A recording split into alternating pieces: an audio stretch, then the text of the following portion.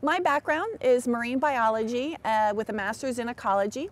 I spent about 9 years studying wild manatees in Sarasota Bay, and I did aerial surveys, I did tracking studies, I did photo identification using the scars and the marks on the backs of the manatees to recognize different individuals. And I really loved the field research. However, I was frustrated because I was doing the scientific research and I was collecting this data that told a story. It said these are important areas for manatees and these are their habitat needs. And I would take that information and I would provide it to the decision makers and the resource managers and then hope that they would do the right thing for manatee protection.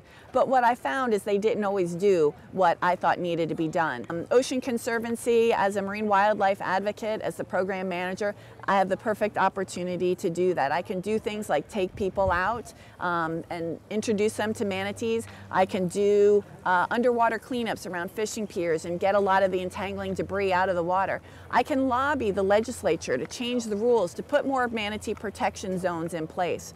When the government says that they want to downlist manatees or weaken protections, I can rally the troops and create a public outcry and stop those things from happening. So, working at Ocean Conservancy, I not only get a chance to work with the manatees that are so adorable and endearing, but I also get to make sure that they're continuing to be protected.